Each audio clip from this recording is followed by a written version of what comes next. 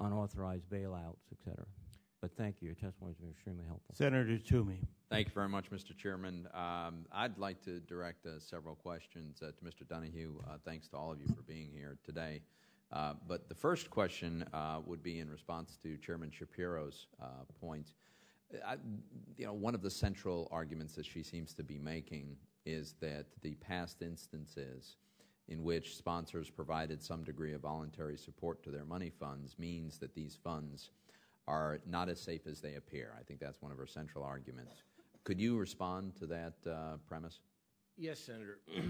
We create a lot of funds. I'm one of 13 kids. I have 8 of my own, and we create a lot of children too. And you're forever supporting them. And so the idea that you support funds, and you look at any other kind of product, people are supporting their products. What are they trying to do? They're making independent, voluntary, marketplace analysis and judgments about what to do with a product.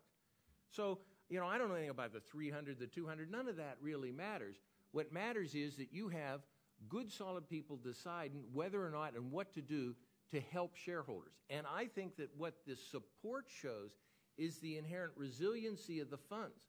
I mean, when you have $2.6 trillion in these funds with no interest and lots of regulatory abuse, that's really an accomplishment. And it's because the people want the cash management system.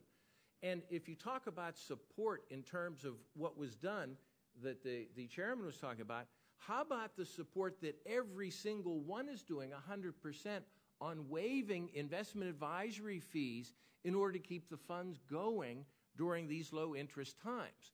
So I look at support as something that is not unlike having a family. You birth the fund, well, what are you going to do about keeping it going? Now, we also merge funds out of existence. We buy other funds and put them out of existence. But overall, we're trying to enhance the relationship with the clients, some of whom are at this table, in the way they deal in the marketplace.